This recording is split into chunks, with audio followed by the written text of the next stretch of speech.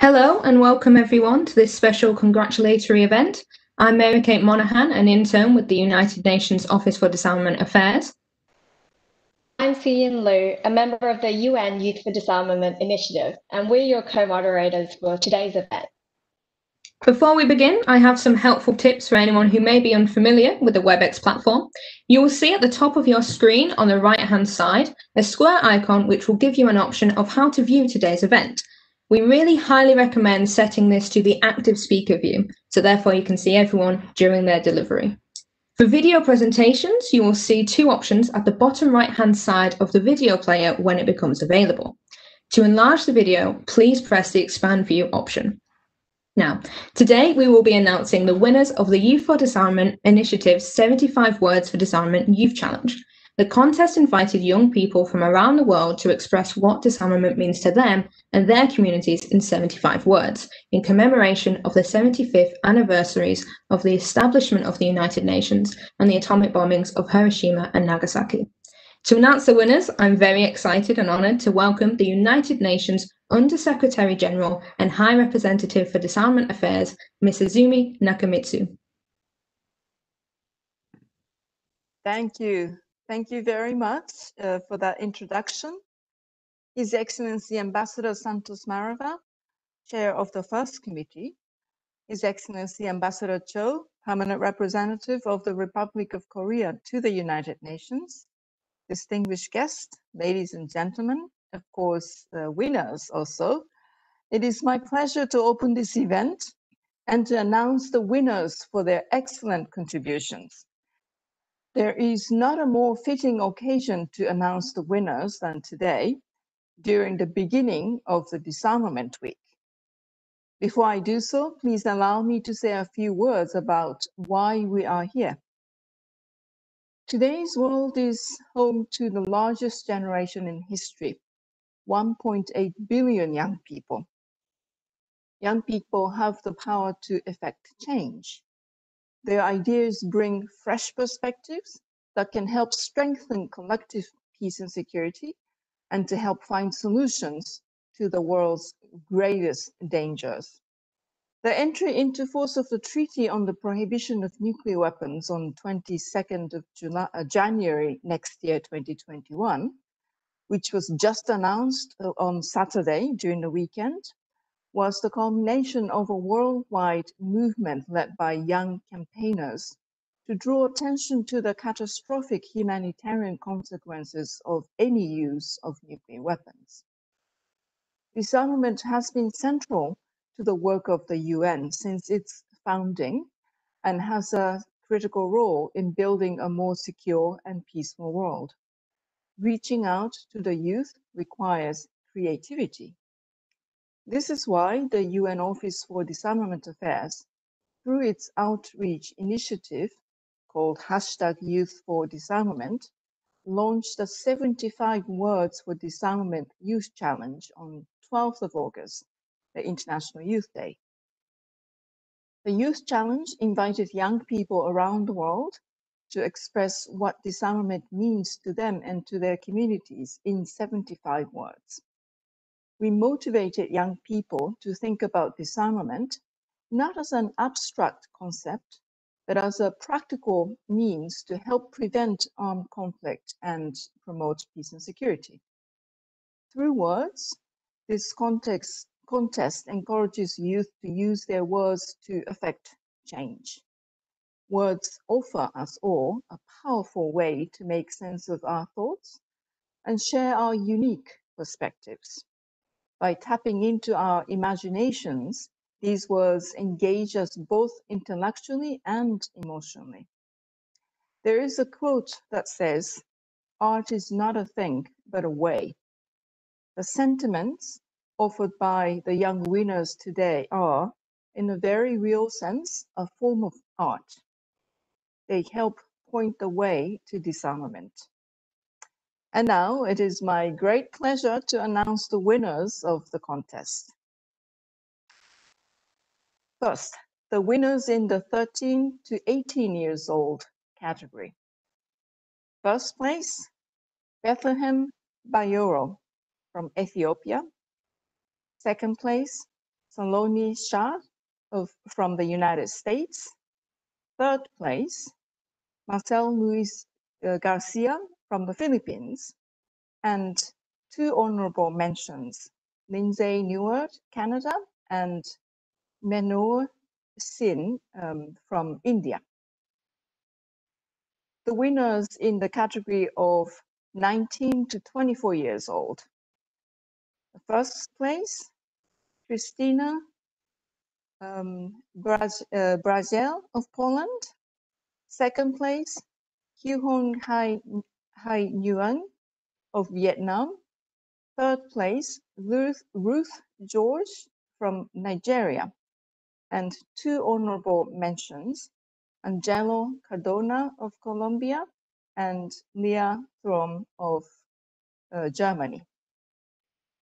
Now the winners in the 25 to 29 years old category. The first place, Valentina Bianco Homaichea of Argentina. The second place, Olaoluwa Augustakin of Nigeria. Third place, Kerisha Haripasat of South Africa.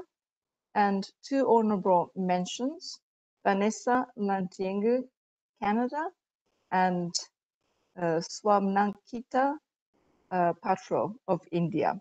And please excuse my bad pronunciation or mispronunciation of your names. Thank you, and back to you. Thank you very much, High Representative, for your thoughtful words on announcing the winners of the 75 Words for Disarmament Youth Challenge. Congratulations to you all. Now I have the great honour of sharing the video message of our first prize winner for the 13 to 18 year group, reciting their inspiring submission and some remarks on the passion and motivations behind their entry, Bethlehem Beirut, followed by the video presentation of the winning entries for the 13 to 18 age group.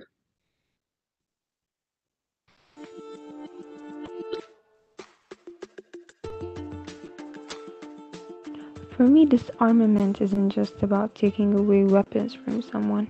It's also about working on the mind of that person so that he or she believes that the usage of arms to establish his or her ideology, interest, religion, or power is wrong. It means creating a global framework that is strong enough to address the frustration of people before they take violent measures and punish whoever is to blame when wrong things are done, free from partisanship. I don't have a very beautiful story to tell about how I joined this challenge. It was just a coincidence. But I can now confidently say that it had been an eye-opener. So I come from Ethiopia, a country currently struggling with ethnic divisions and conflicts. Even within the past 3 to 4 months, around hundreds of brutal killings have been reported. And so I know and understand the need for disarmament. But I've also seen that taking away weapons does not stop people from trying to harm each other. After all, humans are really creative when it comes to finding ways to destruct each other. So I chose to concentrate on working on people's minds when I wrote my submission. I stressed on working on the issues that lead to violent actions. And I'm really grateful for this conference because there is no better time to teach a person about this cause than when they are young. And I hope that it brings about a generation of passionate ambassadors for the cause of disarmament, unity, and peace.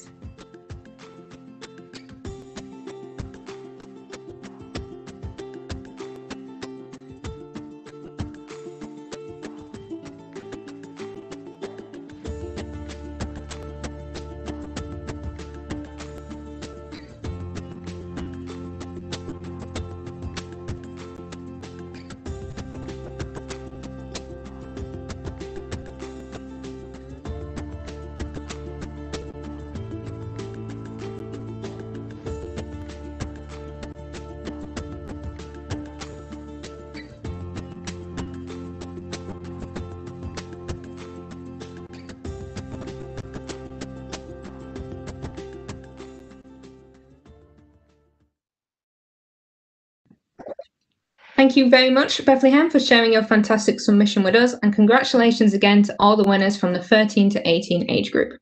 Now it is my great pleasure to introduce the video message of our first prize winner for the 19 to 24 year group, reciting their winning entry and sharing some remarks on the inspiration behind their entry, Christine Bongill, followed by a video message video presentation of all the winning entries for the 19 to 24 age group.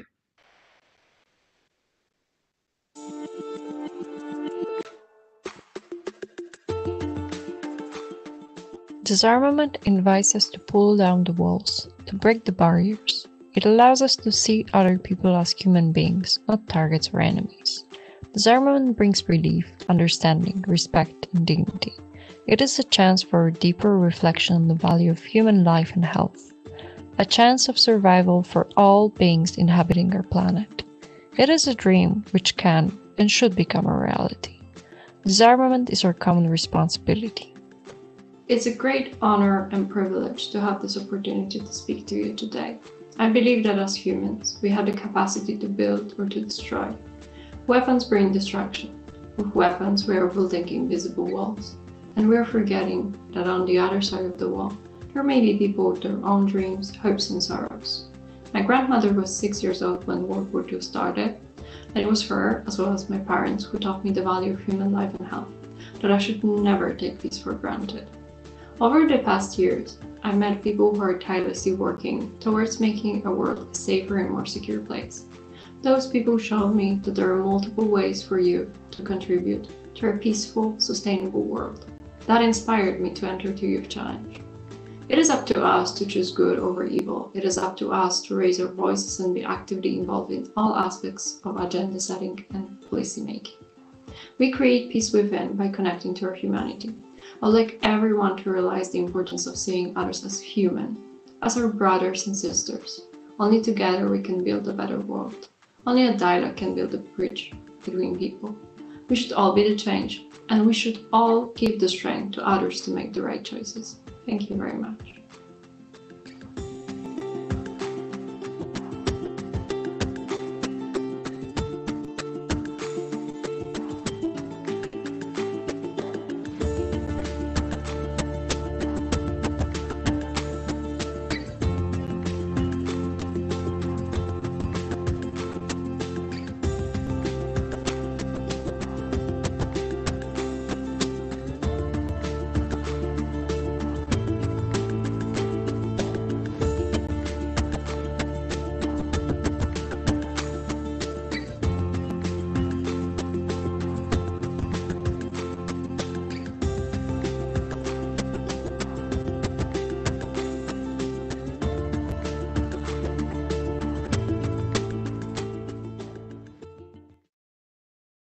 Thank you so much, Christine, and all the other winning entries of that category. It really is up to choose good over evil.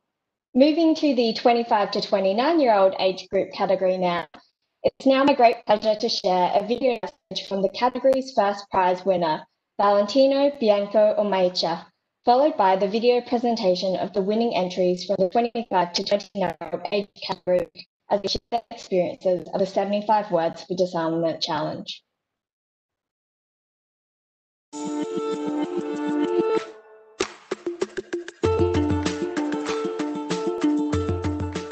Disarmament means courage.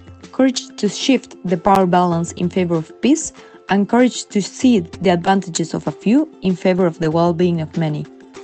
Disarmament means commitment. Commitment to redo the social contract that bonds communities together to live harmoniously. Disarmament means trust among human beings who explicitly have decided to care for each other.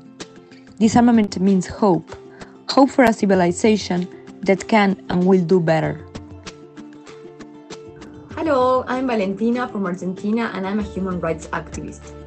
I am advocating for disarmament because I strongly believe that the world in the 21st century needs to review its genuine priorities. Every dollar that is spent in weapons is a dollar that is taken out from the fight against the most pressing issues and problems that are threatening my generation's present and future, such as climate change, pandemics, poverty, and all types of inequalities. We simply cannot tackle today's threats with the mentality of 1945. My motivation to join the Youth Challenge is based on the fact that I believe that we, the youth, must have a say in decision-making tables, especially now that the UN is marking its 75th anniversary.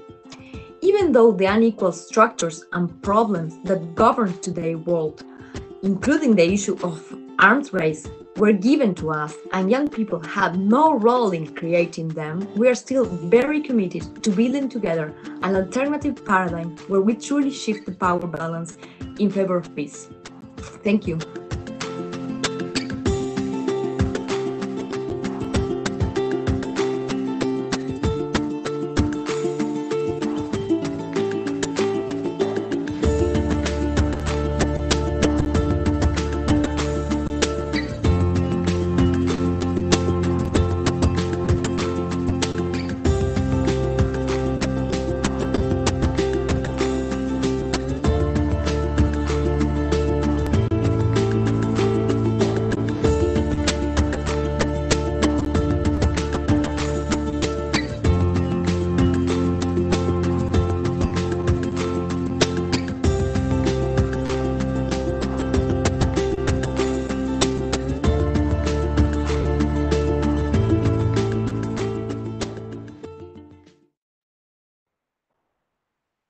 Congratulations again to all of you, and thank you for such thoughtful and inspiring words. I think Valentina's point about disarmament means hope really rings true in this current day and age.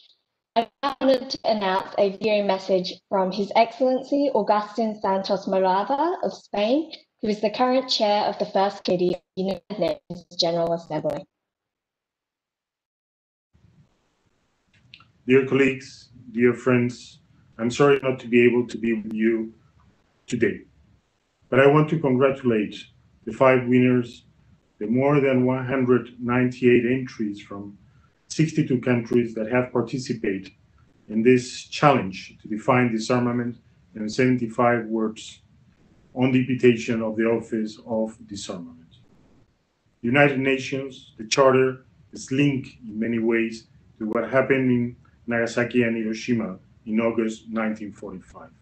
Actually, when the Charter entered in force 3 months after, it was to avoid for the future what happened in Hiroshima and Nagasaki, to avoid the horrors of nuclear war, and to avoid any new arms race that would put the whole of humanity to the point of extinction by their own armament and by their own capacity to destroy each other.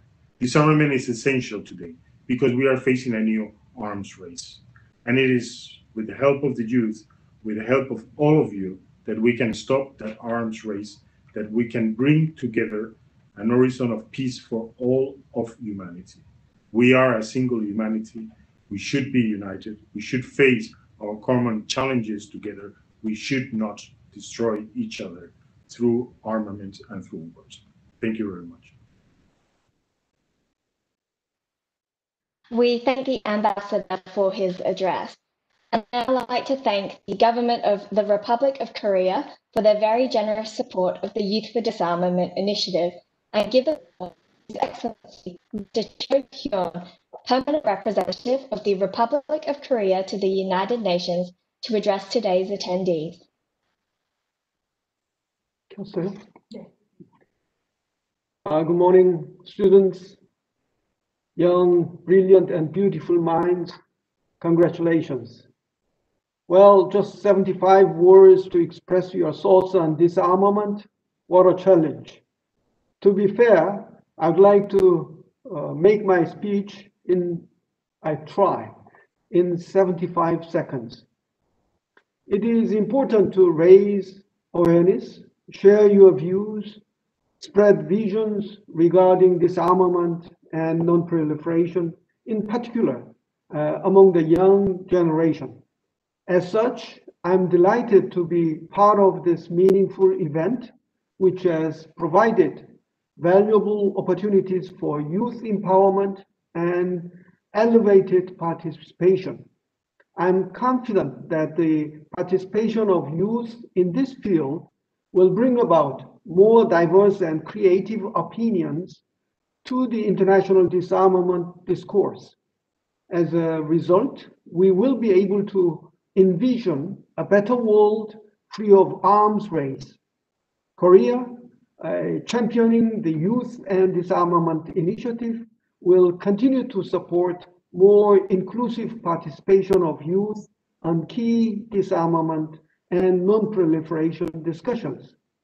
I encourage all of you to continue to further develop your interest in international affairs, and I look forward to seeing you again in the field of diplomacy and disarmament in the near future. Thank you.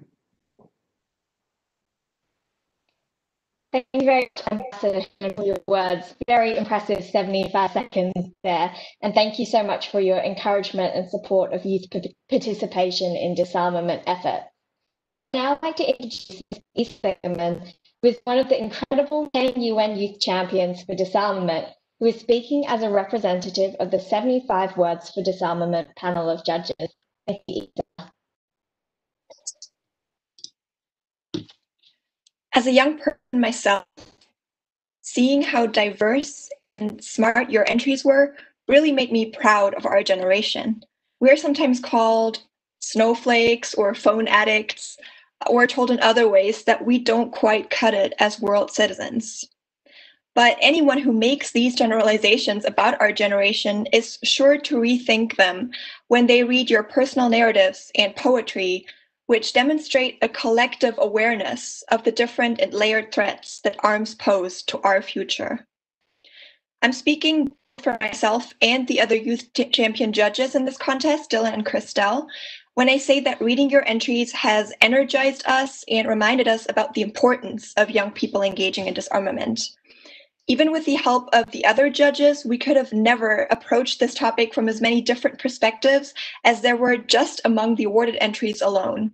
We need many voices in disarmament because a few people simply cannot come up with as many innovative solutions as a larger group. That is why we encourage you to stay involved with disarmament in one way or another. Ask your teachers to talk about disarmament in school. Join forces with others and organize a virtual Model United Nations conference on disarmament, or when it is again safe to do so, organize a school bake sale benefiting a civil society organization that works to advance disarmament. Throughout the process, you are very welcome to keep an eye on the new website of the Youth for Disarmament Initiative. You can find it under youthfordisarmament.org with the 4 written like the number 4. If we all keep being involved, we really can make a difference together. But today, of course, just celebrate your achievement in this contest. Congratulations. Thank you so much, Issa, for your powerful words and also those really powerful ideas, which are particularly poignant as we celebrate Disarmament Week this week. So this brings us to the end of the United Nations 75 Words for Disarmament Youth Challenge Congratulatory event, marking the start of Disarmament Week. And we'd like to congratulate all the winners of the fantastic competition entries, which we invite everyone to please look out for on the Youth for Disarmament website, which is www.youth4, as Issa said, being the number 4, disarmament.org. We'll be sharing the winning entries over the remainder of Disarmament Week from Monday through Wednesday and honourable mentions on Thursday and Friday. Thank you again to all participants in the 75 Words Challenge for sharing the importance of disarmament and what it means to you and your community through your words. On behalf of the Youth for Disarmament Initiative, thank you all for participating and attending this event, and thank you to all our speakers for joining the Youth for Disarmament Initiative as we engage, educate and empower youth in securing our common future.